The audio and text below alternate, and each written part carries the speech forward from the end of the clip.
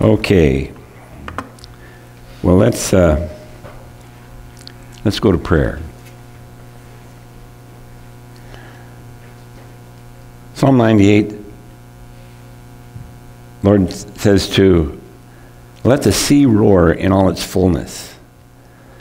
Let the rivers clap their hands. Let the hills be joyful together before the Lord, for he is coming to judge the earth.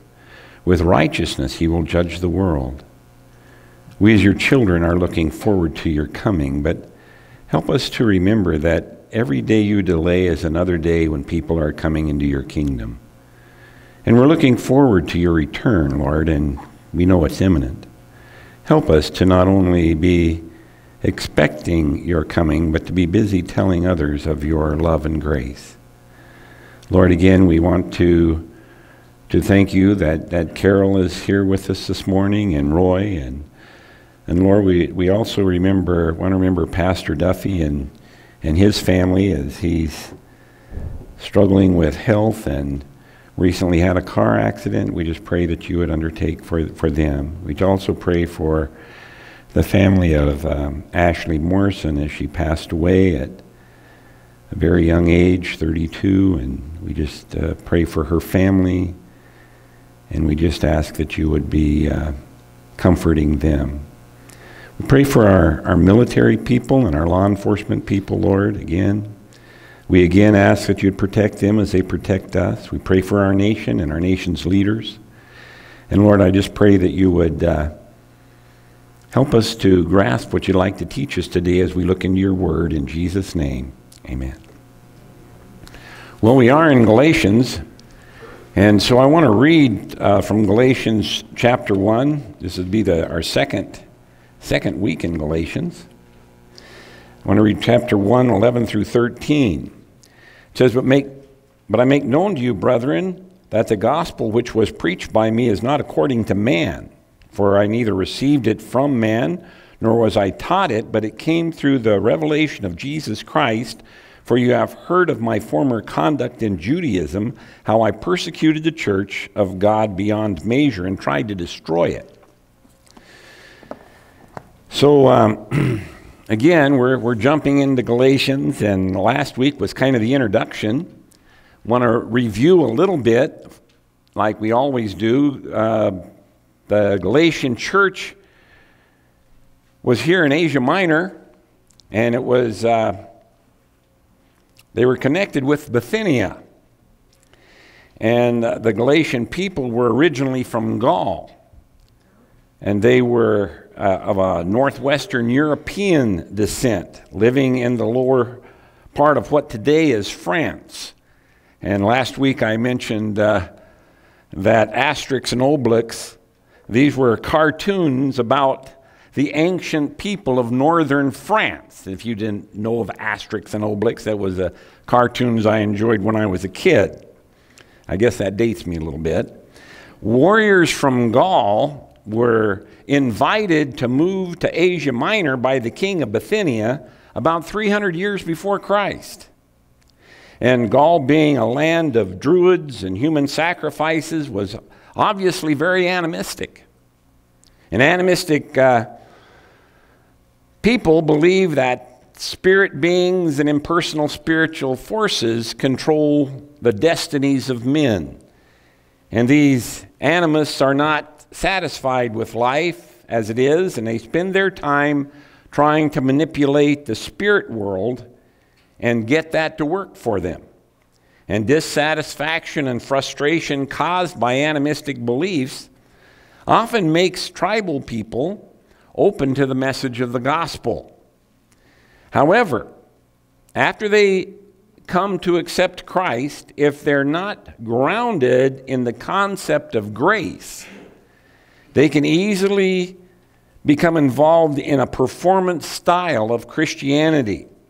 They start trying to appease and manipulate God just as they attempted to appease and manipulate their animistic spirits. Now, this is the background of the book of Galatians. And Paul wrote this book because the Galatians had moved from a grace-based relationship with God to a performance-based religion. And the key verse in Galatians is Galatians 4:9 through 11. But after you have known God, or rather are known by God, how is it that you turn again to weak and beggarly elements, to which you desire again to be in bondage? You observe days and months and seasons and years. I'm afraid for you, lest I have labored for you in vain. So the theme of the book, this book, is Christian liberty. And Galatians has been called the Magna Carta of the church. And we ended last week with Galatians 1:8 and 9. But even if we or an angel from heaven preach any other gospel to you than we have preached to you, let him be accursed. As we have said before, so I now say again, if anyone preaches another gospel to you than what you've received, let him be accursed. And of course, that other gospel would be anything that would give you rules and regulations you have to keep to approach God. You got to wear your hair a certain way. You got to wear your clothes a certain way. You got to eat a certain food. Anything like that is another gospel. Paul understood that Satan would do all in his power to pervert the message of grace. And this is the most significant communication that was ever presented to mankind. Man can have a right relationship with God by grace alone. So he makes this statement: if we or an angel from heaven preach any other gospel to you than we have preached to you, let him be accursed. Now in Galatians 1:10 it says, For do I now persuade men or God? Or do I seek to please men? For if I still pleased men, I would not be a bondservant of Christ. So as believers, now we should be trying to influence people to turn to Christ. But the problem I see in Christianity is often there are a lot of brothers and sisters who only want to argue Christian doctrine with one another.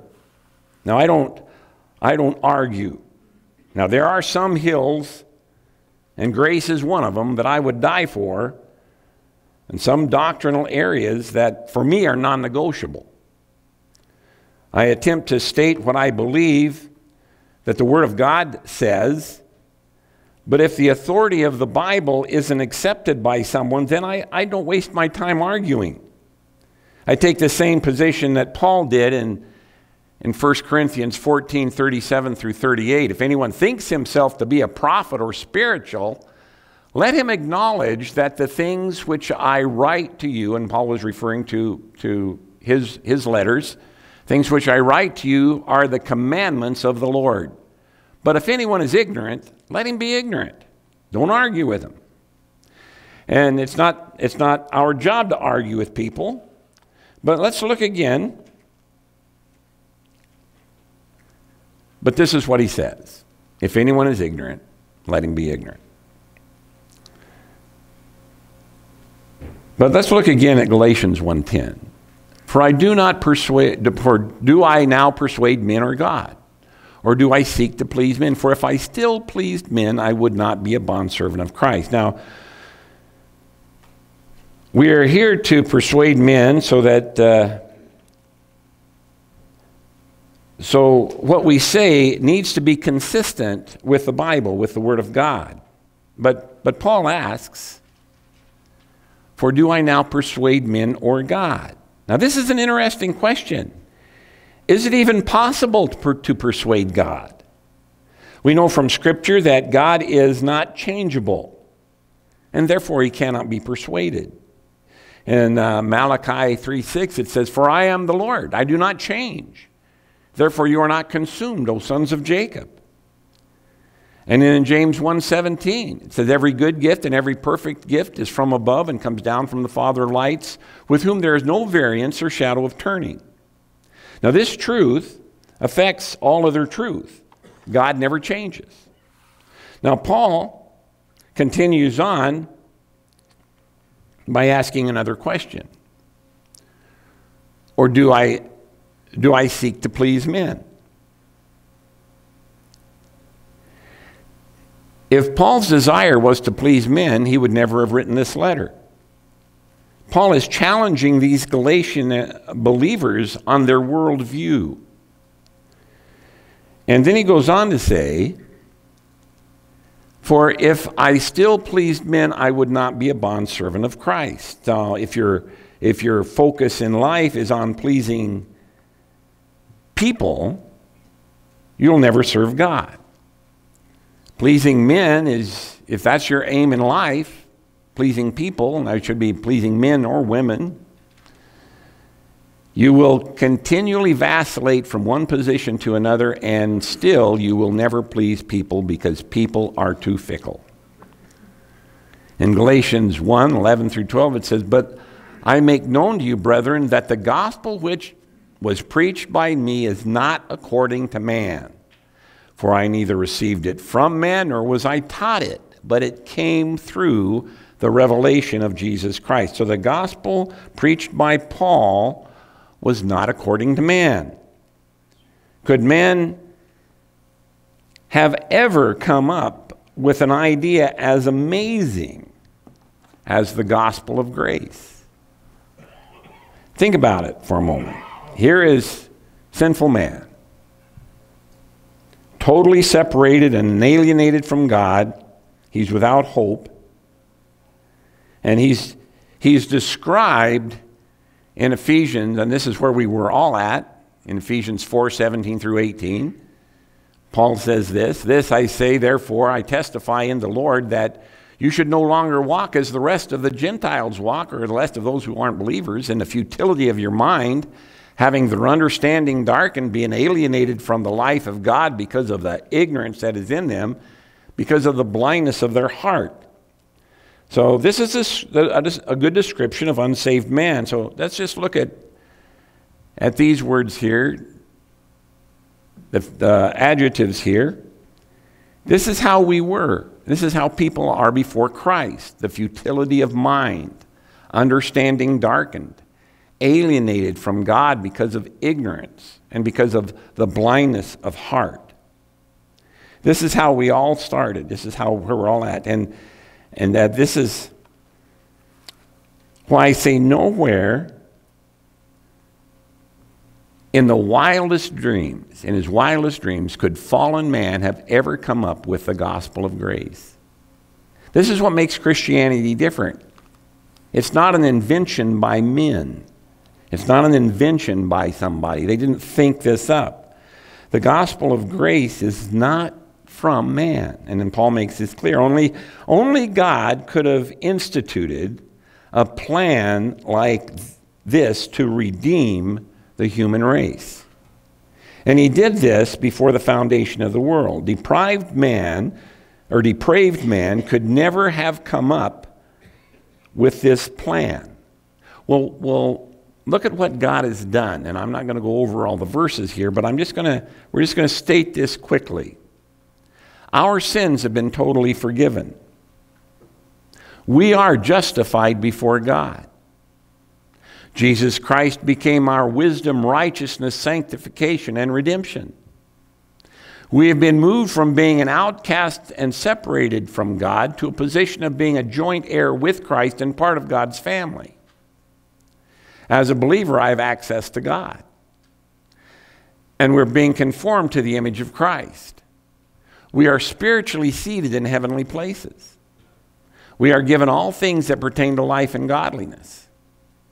And we not only have a place in heaven, we are to be seated at the very throne of God. This is where we will end up eventually. Now really, could a man have thought all of this up? True, Paul wrote the letter to the Galatians, but he was given this message by revelation of Jesus Christ himself. Look again at Galatians 1:11 through 12. But I make known to you, brethren, that the gospel which was preached by me is not according to man, for I neither received it from man nor was I taught it, but it came through the revelation of Jesus Christ. So man, in his wildest dreams, could never have thought this up. And in Galatians 1:13 and 14, it says, for you have heard of my former conduct in Judaism. So as Paul is saying, I couldn't have thought this up. You know what I was like before. You have heard of my former conduct in Judaism, how I persecuted the church of God beyond measure and tried to destroy it. And I advanced in Judaism beyond many of my contemporaries in my own nation, being more exceedingly zealous for the traditions of my fathers. So Paul reminded the Galatians of his efforts to destroy the very thing which he was now preaching. His zeal for the Jewish religion and its tradition reached far beyond his fellow Jews. Now, tradition can be a really powerful thing. We have our own set of traditions in American Christianity. This church is a good example of this. In Indonesia, the missionaries tried to set their churches up like this because this was our tradition. Guess what? None of the tribal people would sit in the pews. They sat with their backs against the walls. All the pews were empty. Because in their culture, it's a sin to turn your back to somebody. So they didn't want to be offending their brothers and sisters in Christ, so they sit in a circle. So all the pews were empty. Finally, the missionaries got smart and took the pews out. Just let everybody sit in a circle. So we have our own set of traditions in Christianity, and they are so powerful that we need to be careful to make sure that our traditions always line up with the Word of God. About 18 years ago, we revamped our bylaws here in this church, and we covered every item in the adult Sunday school class and decided there what we needed to change. And I don't know if you remember which item created the most discussion, but I do because it was such a surprise to me. The thing that created the most discussion was whether or not to continue taking up an offering or to place a box in the back of the church. We talked about this for a whole hour. Taking up an offering in the worship service is Western Christian tradition, but it's not in the Bible. And I remember one lady said, and you may remember this, she said, yeah, but our kids need to see us put money in the offering plate. And I said, well, take them back to the box and let them see you put money in the box. In the Bible, you'll find a box in the back. And Kent Ward very graciously made the offering box that we now have in the back of the church. And now I don't think taking up an offering is necessarily bad, but it is tradition. And it's part of our Western Christian culture. So we decided that to save time and not put visitors on the spot, because we didn't necessarily want visitors to feel like they were obligated to give, we would do what was modeled in Scripture. So we put an offering in the box in the back. We realized that we must be willing to step outside our own culture, even our traditional Christian culture, and compare that against the Word of God. Now this may make us uncomfortable because the society's culture is really its roadmap for life. But culture, even our Christian culture, can be faulty. And therefore we must endeavor to always evaluate truth according to Scripture, not according to culture. Now, in the 60s and 70s, we saw the church involved in a culture war instead of evangelism. And I believe that this paved the way for the postmodern movement. That's my own humble but accurate opinion. I believe that churches standing on culture instead of truth added to our cultural decline.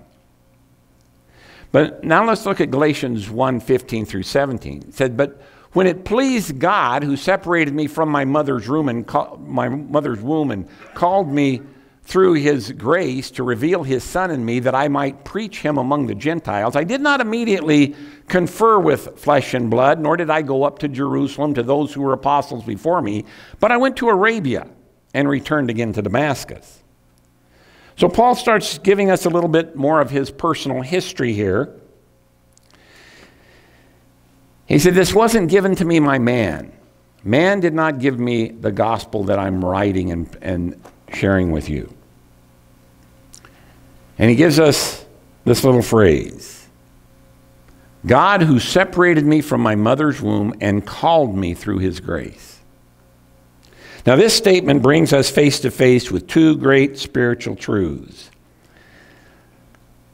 And with them, two great questions that have plagued Christianity. And because of the way we go through the Bible, because we're going verse by verse, we don't ever skip over anything. We're gonna hit this. The questions have to do with God's sovereignty and man's will. And God is totally sovereign. And does that mean that he chooses some to be saved and some to be lost? And how can he be sovereign if man has a will with which to choose? Well, knowledgeable Christian men have argued this topic for centuries. So this morning, I'm going to clear this up for you. So you don't have to worry about which one's right. Now, God is infinite, transcending our finite understanding. And God is so far beyond us. He knows everything. He's infinite. And we're finite. We're really limited. So God is infinite. He's all-powerful, all-knowing. And God has given man a will. He said, whosoever will may come for salvation. He gave Adam and Eve a will so that they could choose. And then he placed the tree of knowledge of good and evil in the garden and told them, don't eat its fruit. So he gave them a will, and then he gave them a choice to obey or not. God is sovereign, and he is so secure in his sovereignty that he can give mankind a will and not compromise himself. Can we totally understand this? No. But these are two truths, man's will and God's sovereignty, that are both clearly apparent all through Scripture. So, in my humble but accurate opinion, it is folly to argue those 2 points. Instead, accept them, because in 1 Corinthians 2, 6 through 9, it says, however, we speak of wisdom among those who are mature, and yet not the wisdom of this age, nor of the rulers of this age who are coming to nothing, but we speak the wisdom of God in a mystery, the hidden wisdom, which God ordained before the ages for our glory, which none of the rulers of this age knew, for had they known, they wouldn't have crucified the Lord of glory. But as it is written, eye have not seen, nor ear heard, nor entered into the heart of man the things which God has prepared for those who love him. We see mysteries all around us. And one of those mysteries is how God's sovereignty and man's will can coexist. There will always be some things we don't understand. And there will always be some portions of Scripture that we're not going to fully grasp. And that's going to be we're going to face that until we're on the other side of the grave. But I'm okay with that. I really am. I'm okay with letting God be God. And I'm okay with letting him be sovereign, and I'm okay with letting him be infinite and me being finite. I'm really good with that because I know God and I trust him. And I know that I'm not always going to understand everything that he's doing. Well, let's look again at Galatians 1:15 through 17. But when it pleased God who separated me from my mother's womb and called me through his grace to reveal his Son in me, that I might preach him among the Gentiles, I did not immediately confer with flesh and blood, nor did I go up to Jerusalem to those who were apostles before me, but I went to Arabia and returned again to Damascus. Now, Paul recognizes the role that grace has played in his life. And Paul makes a very profound statement here. He says, God called me through his grace to reveal his Son in me. Now, notice this is an interesting thing he says. He says, to reveal his Son in me, not to me. Paul recognized that he was a vessel through which the evidence of God's love and grace were going to be revealed to the Gentile world. Now, people, both saved and unsaved, see evidence of God's love and grace through the everyday lives of God's children, the believers, those who have accepted Christ. So the question I ask myself is Christ revealed in me? Do people see Christ in my life? Now, one morning in Indonesia, I got up and found that I was blind in my right eye. And we went up to the Conservative Baptist Hospital in Sarukum, and Dr. Farrell said, he had me close my left eye, and then he said, what do you see? I said, nothing. And he said, this can be serious. And I already knew it was serious. He said, so I'm sending you to Singapore. So we ended up having to go to Singapore to an eye specialist who was probably the best in the world and who was able to help me. And Janet and I, as usual, were really low on funds. And we decided, the cheapest place to stay in Singapore was the YMCA, so we went to the Singapore YMCA. And then a very strange thing happened. Somehow some Singapore Christians found out that we were there. And I don't know how they found out we were there. We hadn't ever been to Singapore before, other than maybe fly through and just hit the airport. But some Singapore Christians found out they were there and came to the YMCA, and they took us home. And the group of Singapore Christians started watching out for us. So after I went blind in my eye, became really unsteady on my feet. So they went with us everywhere. They took us to church with them, and but they made sure that there was never a time in Singapore that we didn't have a Christian brother or sister with us, taking us where we needed to go. And they paid our public transit fees. They took us out for meals. It turned out that even the doctor that I went to was a believer. She was actually very good friends with Dr. Farrell at the Conservative Baptist Hospital. And she paid all our medical expenses. And before we returned to Indonesia, she took us out to dinner with her family to one of the most expensive clubs in Singapore. They truly met every need that we had. And we experienced Christ's love through this group of Singapore Christians. And I've often wondered, I really have, it's really concerned me at times, is the evidence of the same love they showed to me, is that same love evident in my life?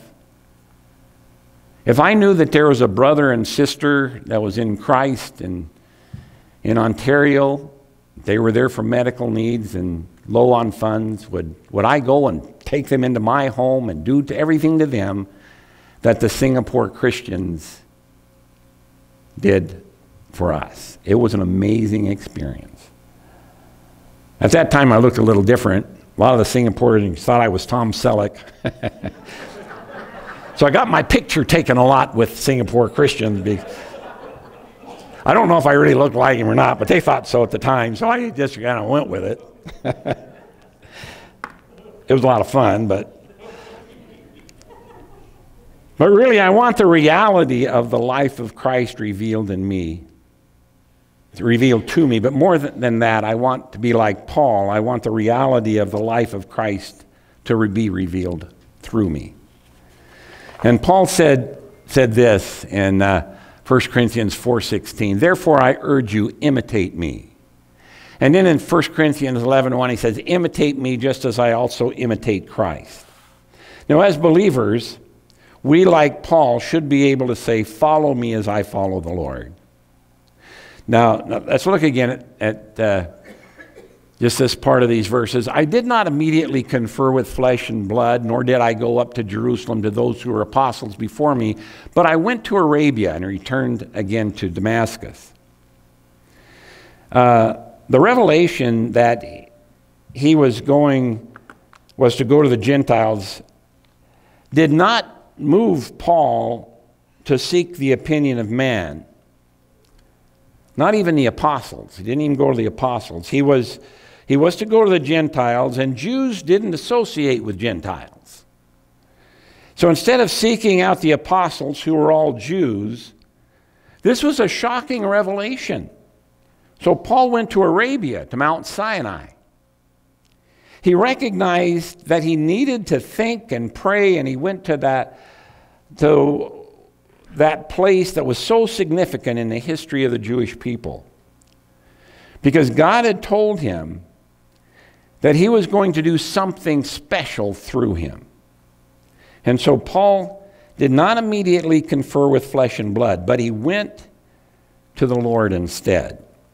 And in Galatians 1:18 and 19, he said, then after 3 years I went up to Jerusalem to see Peter and remained with him 15 days. But I saw none of the other apostles except James, the Lord's brother. Now, what do you think Paul was doing those 3 years? We know that Paul was a Pharisee. He was a biblical scholar. He had studied at the feet of Gamaliel, one of the greatest scholars of his day. And I can imagine him on Mount Sinai searching the books of the Old Testament as he prayed for guidance. So after 3 years, he returned, went to Jerusalem, where he visited with Peter for 15 days and met James, the Lord's brother or half-brother.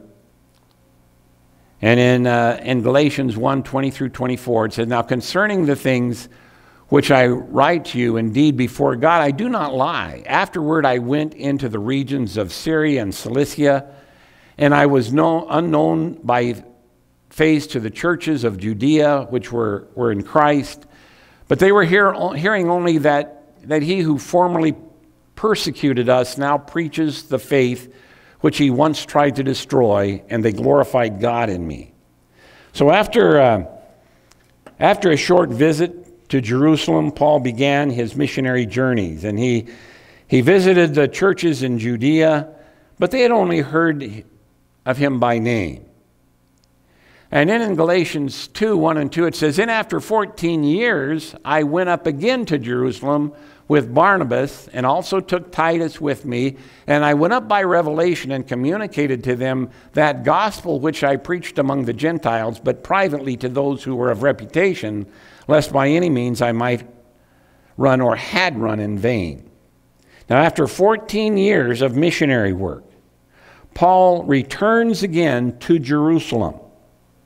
And he realized that there was a danger of Christianity becoming divided between, the Jews doing their thing and the Gentiles doing their thing. And we find that Paul always stresses unity, but he's not afraid of confrontation. And notice what he says. I went up by revelation. So he went up to Jerusalem because God had directed him to do so. And we know that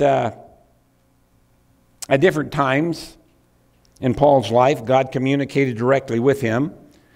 The first time God spoke to him was at his conversion on the Damascus road. Another time when Paul had direct revelation, we looked at a few weeks ago in 2 Corinthians 12:2, where it says, I know a man who 14 years ago, whether in the body I do not know, or whether out of the body I do not know, God knows. Such a one was caught up to the third heaven. And the indication here is that this was Paul himself. And also in Acts 16:9, it says, a vision appeared to Paul at night. A man of Macedonia stood and pleaded with him, saying, come over to Macedonia and help us. So on several occasions, God spoke directly to Paul. But we have no idea how Paul received his revelation to go up to Jerusalem. It's enough to know that he was being led. Now we might ask, should we as believers expect God to communicate with us in the same way he spoke to Paul? And I'd say, I don't think so. At this time, we have the entire Word of God at our disposal, and they didn't. So God uses His Word. God communicates to us now through His written Word. Well, looking again at Galatians 2:1-2, it says, "Then after 14 years I went up again to Jerusalem with Barnabas, and I took Titus with me. And I went up by revelation and communicated to them that gospel which I preached among the Gentiles, but privately to those who were of reputation, lest by any means I might run or had run in vain." So notice what he did here. He said, I went up and communicated to them that gospel which I preached among the Gentiles. Paul arrived in Jerusalem, and he explained to the apostles what he had been preaching for the last 14 years among the Gentiles. But he didn't talk to everyone, just to those of reputation, just to those in authority. He wanted to know if what he was preaching was different from what the other apostles taught. The gospel that Paul taught was, again, the good news of the grace of God. And one of the reasons that Paul was given a revelation from God to seek out the other apostles was so that he would understand that his message was no different than what the other apostles had been preaching. Neither Paul nor any other apostle was stressing going back to Judaism, going back to the law. And in Galatians 2:3-5, it says, "Not even Titus, who was with me, being a Greek, was compelled to be circumcised, and this occurred because false brethren secretly brought in, who came in by stealth to spy out our liberty which we have in Christ, that they might bring us into bondage, to whom we did not yield submission even for an hour, that the truth of the gospel might continue with you." So even here in Jerusalem, there was danger that the gospel would be perverted. It said, false brethren secretly brought in, who came by stealth to spy out our liberty which we have in Christ. Now these false brethren came in to see Paul and see if Paul and his companions were keeping the letter of the Jewish law, of which circumcision was part. And Paul calls them spies, false brethren. They had no understanding of grace. Grace tells us we don't have to jump through hoops to please God. The reason those false brethren came in was that they might bring us into bondage. They might force rules and regulations on us that God doesn't ask. They wanted to reinstitute the Mosaic law. And look at Paul's answer. He said, "We did not yield submission even for an hour, that the truth of the gospel might continue with you." There was never a question about what was at stake here. It wasn't a matter of a few cultural differences, but whether a right standing before God was attained by works of the law or by grace alone, through faith alone, in Christ alone. About 500 years ago, a man chose a life of conflict over a life of security because of this same truth. Then it was called sola fide. And sola fide means faith alone. The man was Martin Luther. And from studying Scripture, Luther came to the realization that justification before God came through faith alone in Christ alone. And this was the issue that was at the heart of the Reformation. Luther's whole premise was the fact that faith had to be in Christ alone. Not faith in the church, not faith in good works, not faith in a priesthood, but Christ plus nothing. That's all you need. That's Paul's message. Now, the issue in Paul's day, this was the issue in Paul's day, this was the issue in Luther's day, and this is the same issue that we have today. There are people who would pervert the gospel of Christ and turn it into a gospel of works. You have to attend church on a certain day and not another. You have to dress a certain way. You have to look a certain way. You have to do this or that, or God will never accept you. You have to eat a certain diet, or God will never accept you. That's not the gospel of grace. If you want to find out where any Christian organization stands on salvation, ask them how a person becomes justified before God.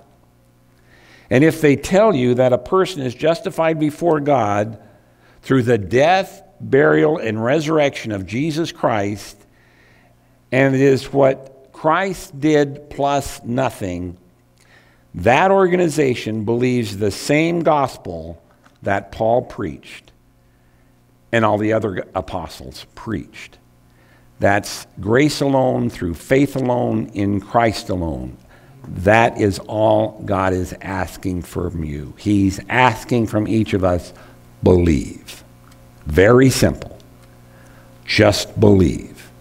Not believe and give 10%. Just believe. Okay, thank you for listening.